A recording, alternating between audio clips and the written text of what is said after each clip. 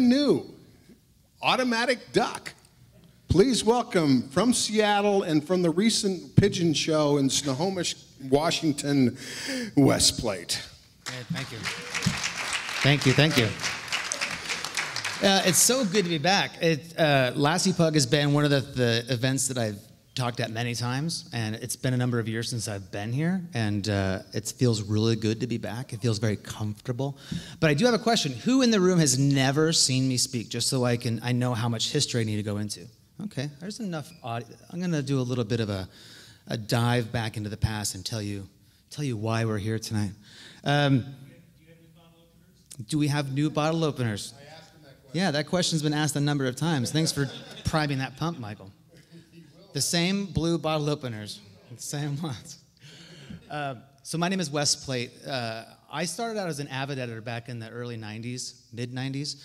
And during that time, I was doing a lot of work where I was taking my Avid offline edits into Adobe After Effects so that I could get my advertising agency clients to buy off on my cuts, because as creative and brilliant as they were not able to see past the crappy chroma key. So I would take my crappy AVR77 Avid video, send it into After Effects, get a really sweet-looking chroma key. That way they could at least buy off on my cut, and then somebody else would just end up redoing all the work anyway in a linear suite or in a Quantel Henry or something. But I had this problem where I was constantly trying to use Avid Media Composer and Adobe After Effects as though they were the same tool. And believe it or not, there wasn't a way to get them to work together back in the late 90s. So I went to my father, who happened to be a programmer, and I said, Dad, I got an idea. Might be a fun little project for us to do on the side. Might be a fun weekend thing for us to do.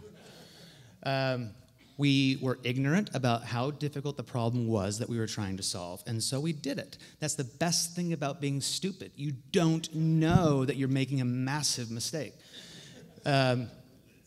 Thankfully, the mistake worked out pretty well for us, and over time, Apple came to us and they said, hey, we really like what you've done with Avid After Effects. Could you do a Final Cut Pro to After Effects? And we said, that sounds pretty cool. Then we did a plugin that translated Final Cut Pro into Avid. This is back when Final Cut 3 had just shipped. We made a plugin that would allow you to take, producers had their free copy of Final Cut 3 that they got from their friends that they were checking out. So they were doing their offlines, but they needed to finish it on an Avid because, as we all know, it's not professional if it's not Avid.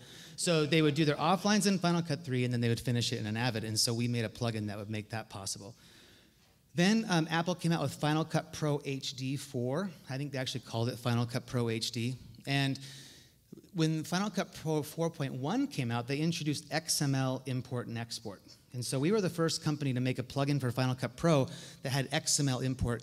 And so we actually made it possible through that technology. We took an Avid OMF file, our plugin read that, it turned it into Final Cut 7 or Final Cut 4 XML and brought that into Final Cut. So we enabled the workflow to do an offline in Avid and finish it in Final Cut. Now, that may not be totally crazy talk today, but that was really crazy talk back then. But we were able to get some translations between Final Cut Pro and Avid, from Avid into Final Cut Pro, that was much better than what Avid could do between their own products. And so we had some success in that area. We also did some stuff for Premiere Pro that wasn't very successful. That was just because the APIs weren't there. We had to do some really stupid stuff that is now fixed. But we did a plugin for combustion that for the 10 people that used combustion. That was pretty cool. Dad and I had a good time. And by 2011, Adobe came to us and they said, you know, for a long time we've talked about licensing your stuff, but how about if we actually do it? What if we brought your stuff to your technology in-house? What if you came and worked for us? And Dad and I had been working really hard for a really long time, and we thought, that sounds like a pretty good deal. Let's do that. And then we spent a summer of talking to lawyers, and it was very stressful, and I don't really want to talk about that anymore. We went to work there. Dad worked on getting the Premiere Pro AAF import was replaced with technology from Automatic Duck, so I think it was CS6. Maybe CC, one of those two. Premiere Pro's AAF import was dramatically improved based on the technology that they had acquired from us. I went to go work on a product called Prelude and Prelude Live Logger in product management. And then by the end of 2013, both Dad and I were finished with our responsibilities with Adobe. I was let go. And Dad and I were looking at each other thinking, well, what the hell are we going to do now? And so the first thing we did is we went to Peru and we hiked to Machu Picchu and had our minds blown. And actually, we should talk about that someday. That was a transformative experience. And then we said, well, what could we do? Like, what?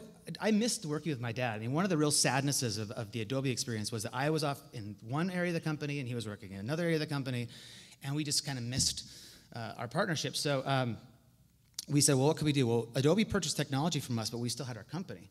And as you know, these bottle openers they won't die, right? So, I mean, we had a brand that seemed to have some validity. So what could we do with it?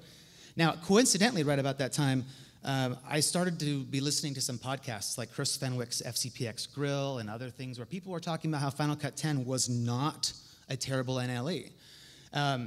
Now, I mentioned I started out on Avid. I also edited on Final Cut Classic. So I'm definitely old school. And while I'm in tremendously good physical shape and I look very young, I am old enough to know the difference between, what the kids today don't know about the old days.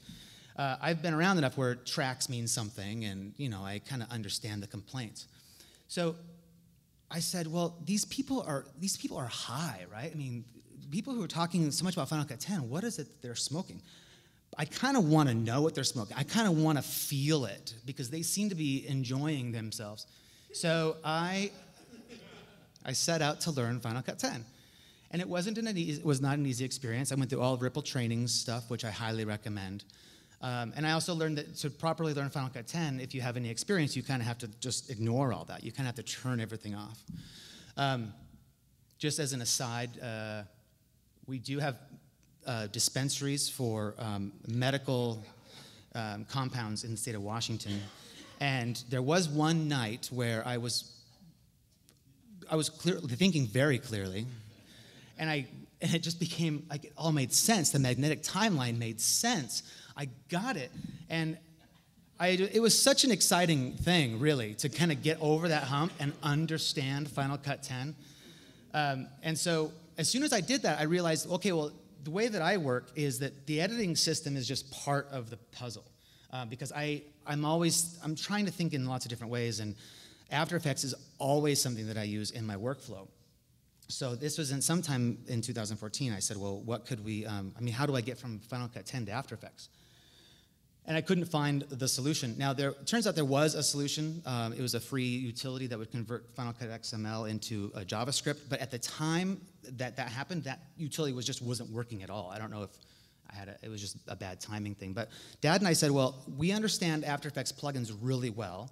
We actually understand Final Cut 10 XML in a way because of some other development we had done in the past.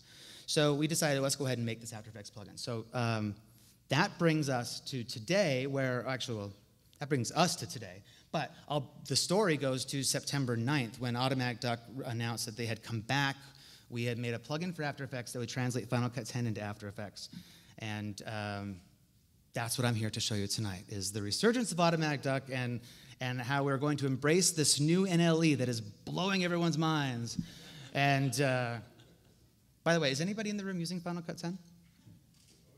Yeah, okay. Anybody in the room just not understand why Final Cut 10 needs to be in? Is there some animosity with anybody? Yeah. Okay. No, listen, I want to be very open about this. I'm very sad about the animosity thing. Anybody who knows me knows that I'm a big love thing, right? But I'm sad that people hate Final Cut 10, and I'm sad that the people who love Final Cut 10 feel like they're oppressed. I just want us all to get over it, because they're just frickin' tools, man. And Final Cut's fantastic, Premiere's fantastic, Avid's fantastic. I don't think Sony Vegas is fantastic, but it's there. I'm not going to oppress those people, though. All right, so that's my introduction. So let's get into some demos. This is my slide. I don't like slides, so I decided to do that one. All right, here I'm in Final Cut Pro 10, and basically I'm just going to show you a couple workflows. This is a 30-second commercial for a fair, and let's see if I play it. I'll turn off the music. But it's just your typical 30-second spot. I've got some picture-in-picture type things coming up right here. This scales down to reveal a 4-way picture-in-picture. And then I've just got some other things that have some color correction. You're about to see a secondary storyline. Ooh, look at that secondary storyline. The next clip here has got magic bullet looks applied to it. Let's dissolve to a placeholder text followed by some more pictures and pictures. The best thing you can do when you're demoing this stuff is pictures and pictures, as you know. If you've seen these demos before, I always have a picture in picture. So I've got, let's just go ahead and just talk about some of the things that I've got going on here. I've got some third-party effects going on. I've got Colorista 3 applied to this clip. These things are also, obviously they're picture in picture, so that means they're scaled down, repositioned. The sheep, are you the sheep? No, you're the sheep. The sheep also has a flop applied to it. I have a little wash of color that has some kind of blending mode applied to it. The screen mode, also the opacity is set to 37-ish%. Let's do it Command A, Command R to show you the speed changes. I've got a what is like time remapping. It's a variable time retiming happening on a single clip. I have a couple other clips. This clip here is sped up. The four-way picture-in-picture that I showed you earlier that gets revealed when the eggs go away. That picture-in-picture is done inside of a, excuse me, somebody want to answer for me while I burp? Compound clip. Thank you, Dean. That's a compound clip. So if I click that, you can see there's the compound clip. Compound clips are really rad, actually.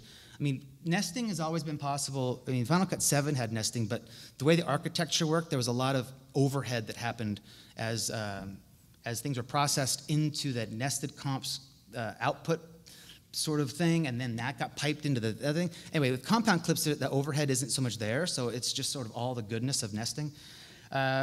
And then I've got some audio down below, and let's see, what else? I got notes, secondary storyline transforms, opacity, blend, speed. Oh, and the plugins, right. So I got a clip here that's got Magic Bullet looks applied to it, and if I select that and then I click this, it brings up the Magic Bullet looks interface, and there's some stuff happening to it. I will show you in After Effects how that's going to come through exactly like it. So the workflow is essentially, I'm to the point where I need to send this off to my graphic designer. I've taken it to this level. I'm done.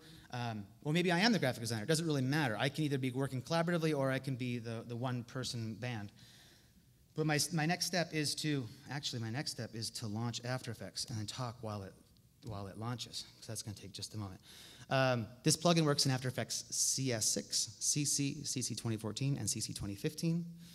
And so to get out of Final Cut Pro 10, I need to export an XML file. I can export either the project, I can export the event that the project lives in, I can even export the library that the event that holds the project lives in.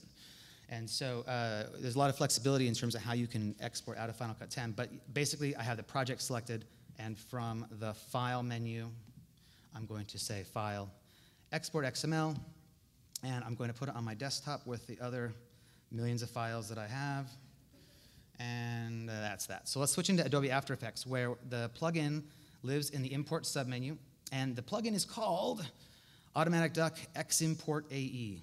So can I zoom in? Oh, look at that, look at that. Automatic Duck Ximport AE. A lot of thought went into that product name, believe me. All right, so that brings up a user interface. If you've seen the After Effects import plugin that we used to sell, this is very similar in how it looks. We've got some settings where you can choose which direction the layers are stepping up and down. We have an option that you can turn secondary storylines into pre-comps. And there's really not much to it. Just click OK, and then choose the XML file at the top, click Open. It does its magic. And now what you're left with is a composition. So everything is finished. Plugin's done. I open up the comp, and now here it is inside of After Effects, where it looks a little bit weird at first because I've got way too many columns open. I'm not interested in that, and this is, let's scroll that over. So here's every single layer, or every clip from Final Cut 10 is now an After Effects layer. And if I was to scrub through, let's see, do a Shift, Control, 0. No, that's not going to work. All right, I'll just scrub through. But let's go to the point where I had my little my little eggs zooming away to go into the picture-in-picture of the compound clip. Boy, I love After Effects, but this it's just so slow sometimes, So anyway, I got my picture-in-picture, which is the compound clip, so I can open up my little four-way picture-in-picture nested composition. There's all those 4 layers. So compound clips come in as nested comps. That kind of makes some sense. Down later in the timeline, I had my placeholder text, which actually comes in as a editable text layer. So look at that. This text is editable. Sweet. Thank you for the clapping. don't get enough of that. If you ever feel the need to clap more during this, do not. Okay. Give me the clap. Give me the clap. Oh, by the way, markers come through. I didn't mention that. I had a marker down below that says, "How cute is this cow?" Because I wanted to communicate to my designer, how cute is this cow? No, the pigeon show, I only took photographs. I got there just before they ended. I happened to drive by a sign the other day that said pigeon show. And I almost drove by. And then I thought better of it, and I stopped, and I went in. It was at the National Guard Armory in my small town, which I'd never been in. I always wanted to be in that. Like, what the hell goes on in there? Well, I'll tell you what goes on in the National Guard Armory. Frickin' pigeon shows. So it was like a dog show, but for pigeons. So I posted some pictures on Facebook, and Horton saw it. It was kind of rad. So anyway, picture in pictures. You get this, right? I mean, it's like I could go on and on, but it's frickin' accurate translation, and it's fast, and it makes sense, and it's just export XML, import XML. Let's just show you another one, because I could have totally faked this, right? Maybe this is all for show. Let me show you another sequence that I couldn't possibly have faked for you. Yeah, it could be pre-baked, but no way. Here's an interesting thing. Here's an edited sequence that looks like it's just one clip, but it's actually what's that word again, Dean? Compound clip. Compound clip. Thank you. This compound clip has a magic bullet looks applied to it. If I select it properly, I do. Thank you. Command 4. Now I will show you. Boy, something's unhappy all of a sudden. I got magic bullet looks applied to this nested, this compound clip. I'm a runner. I'm running in my very first ultra marathon on Saturday, not to brag, and I'm starting to get some plantar fasciitis in my left foot. So I've been doing some rolling, and so I was rolling with this frozen thing one night, and I thought, wouldn't it be fun if I videotaped it? And so I did. Anyway, I just made this little thing. It's a thing, and then I said, well, now that I've got this, I have to take it into After Effects. I mean, that's what I do. So let's export this to XML, put that on my desktop, hop into After Effects, import Ximport AE, roll feet version C. One or more text. Okay, so this is an important thing. When you try the plugin and you get this message, do not be alarmed. This just means that there was something that was done in Final Cut that the plugin can't translate. So I click OK. And when I open up this composition, first of all, it's like, wow, look at that. That single clip came through. Rad, with the audio. But of course, in that nested comp is where everything else is. And inside of here, there was some native Final Cut Pro 10 color correction on this particular clip down here that you may not be able to see because it's way down low. So I'll zoom in. So this clip had, the color board thing in Final Cut 10 that used for color correction that I can't figure out how to do anything with. But I had done something to it just so I could at least show you that sometimes, when things don't translate, you get a marker to indicate that to you. You also get an HTML log. So if I go to my desktop, new window, desktop, there's an HTML file that was created by the plugin when it did the import. And this gives you even more information about any issues that might have happened. So it tells me that it did apply the looks effect. It told me that it couldn't do the color correction. It couldn't do this match color effect. And you can go to this frame number. So that way, it's just a nice thing for you to check your work. All right. I'm starting to run low on time. So you kind of get the idea, right? So I've got Final Cut Pro 10 where I'm doing my work. At some point, I want to work in After Effects because there's some magic that can be done there. The world needs a bridge that does it really sweetly, and this is that bridge. So the plugin is called Automatic Duck Ximport AE. It's a plugin for After Effects. Now, let's say you are collaborative. Let's say that, is anybody going to ask me how you're going to get this from back into Final Cut? I should do that really quick before I forget. Oh, that's a great question, Michael Horton. So let's say you're done in After Effects. How are you going to get it back into Final Cut Pro? In the Premiere Pro After Effects world, you got Dynamic Link where you can just bring your After Effects comp directly into Premiere and play it, or maybe render and replace so that you can actually play it. In Final Cut, they don't have Dynamic Link, so we have to render out of After Effects. But that's not really a sad thing because we're all used to that, and that guarantees you good results anyway. So what I have in my Stanwood Fair, okay, so let's go back to the Fair. So so I've rendered out, let's say, the 30-second spot of the entire 30-second piece, and then I've imported it into Final Cut, and all I gotta do now is just plop that on top. And if I'm really nervous about anything else happening, I can then disable everything else. But now I've got my 30-second render out of After Effects that has all the goodness that the graphic designer gave me, and it's all good. Now, maybe you want to work in sections. It could be that instead of the 30-second piece, you want to have just the last little card. But basically, the idea is when you're done in After Effects, you just render out a movie and you edit that back into Final Cut Pro. Can you edit what you've done in After Effects in Final Cut? Yeah, and do you still have separate clips that you can work with if you need to? If you want to have separate clips in Final Cut to work with what you had done in After Effects, you could render out smaller sections. But essentially, anything you do in After Effects is going to be flattened into some kind of one file that can no longer be untaken apart. Yeah, this is really sort of the last step. It's kind of like if you were to export your mixed audio out of Pro Tools and now you got this mixed thing, well, you can't really get back to the stems necessarily. I would like to point out one very special thing that back in the old days when I was doing all my fancy Avid After Effects work in Avid, I was working together with a graphic designer named Justin, who was one of my greatest friends, and we worked very closely together. And when I was working on this little demo project, I was like, I really want this to look real. Like, I want you to think that I actually did a commercial for the fair. So I invited my friend Justin. I said, hey, Justin, can you help me with some graphics? So Justin and I, we re-teamed for this demo. And I would like to introduce you to Justin Lebo, who's in the back of the room. Just wave your hand, Justin. Say hi. He's one of my greatest friends. Automatic Duck could not have happened if he did not work with me in the 90s. So I love him, and I want you to as well. Okay, so collaboration. So let's say I'm working with Justin. I need to get him, he's going to work in After Effects. I'm just the editor. So I need to get him the media so he can do his magic. So that brings up another product that Automatic Duck is selling called Media Copy. Automatic Duck Media Copy. We've introduced it's now a version 4. It's a product we used to sell a long time ago.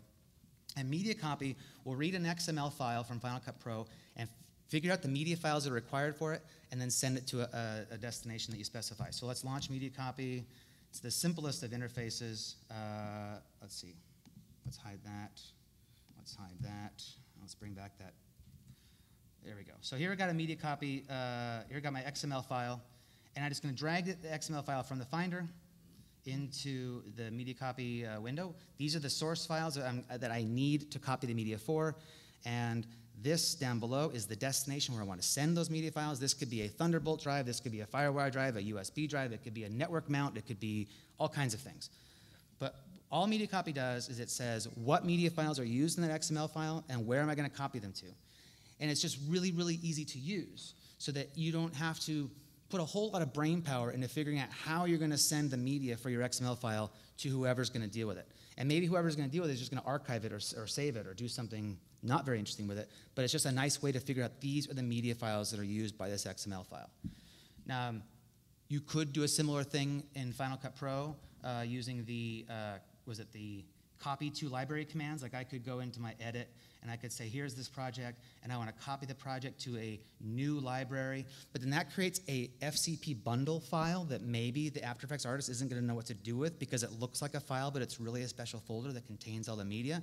So there's other ways you can do it, but it's less confusing and simpler to just have this little tool that we call Media Copy that just says, hey, go grab those media files. And if you happen to be an Avid user, any Avid people in the room? I know that you got a couple. That light's so bright. Oh, I see it. Hi hands back there. So you know how you got that Avid media files folder that's full of stuff that you don't know what it is, right? So how are you going to know which media files to copy to your friend? I dare you. How are you going to know? Well, you're going to use Media Copy. That's the answer. Come on, this is so easy. So you're going to take an AAF file. You're going to plop it into there. And then you're going to click Copy. And Media Copy reads your AAF file or your Avid bin file, figures out the media files that are used, and then copies those to the destination. ALEs? Not ALEs, because I don't think ALEs have any reference to media. They're just text files. Do they have reference to media? We're not going to do ALEs. Yeah. Let's address the preserve source paths. Okay, so anyway, there's a log file that can be opened up at the end. I know I'm almost out of time, and I want to save a couple minutes for questions. Okay, whew. Then let's slow down. All right, so there is an HTML log file which tells you what was copied, so it's just a nice thing. There's no trimming, no handles. It's like, yes, you used 2 seconds of that 5-hour media file. And we're going to be diligent, and we're going to copy every hour of that media file for you. Okay, so there are some other options in here. So also copy above edit sequence file. This will copy the XML file or AAF file or whatever to the destination. Because if you copy all your media to the Thunderbolt/Firewire/USB drive, then you drive all the way across town to Justin, because you're going to work with him, because he's awesome. And then he loads up your drive, and he discovers, all I have is media. Where's the XML file? Where's the AAF file? So you enable this, and then when it does the copy, it copies the source file too. So now everything you need is inside of that folder. Inside of the media copy source files, there's the AAF file. So that's what the first option does. The next option, preserve source media paths, which Steve asked about. This is pretty rad. Let's just do that. Preserve media source paths tries to create a new series of folders that represents the exact same source path that the files were in. It's easier to show you. So click copy. It's going to think for a moment. Now look, I've got an OMFI media files folder. I guess this particular example only had OMF files. And there's all the media files that are in it. So let's actually, let me show you an AAF file that has MXF media. Oh, look at that. Excitement for MXF media. Sweet, Aaron. You're a nerd. I'm sorry? How much is this app? How much would you pay? This app is $99. And Ximport AE, because I may forget, and somebody may forget to ask, the other thing, the awesome After Effects import plugin that all of you who use Final Cut 10 are going to be using. And those of you who aren't using Final Cut 10, once you start using Final Cut 10, then you're going to start using that plugin. That plugin is only $199, so it's quite cool. So anyway, preserve source paths. It created an Avid media files folder /MXF/1. So now, if you were going to go to an Avid system that has its media stored in this way, all you got to do is just copy this entire copy the one folder to the media drive, and it's going to find it. So that's what the preserve source paths option does. And then the last option that I didn't talk about is the include Avid render media files. And I'll let you figure out what that does. Hint, it includes Avid render media files in the copy. It's only an Avid option because Final Cut, their render files are sort of a Final Cut only thing. It's not, the information about those files is not included in the XML, so we don't get the option to save all that. So Automatic Duck has made a brand new product called Ximport AE, which is an After Effects plugin that reads Final Cut 10 XML. And then we have updated Media Copy to version 4 with the new feature that it adds. In addition to AAF, OMF, and Avid bin files, it also now supports Final Cut 10 XML, creating a nice holistic set of tools. And with that, I think that's kind of the gist.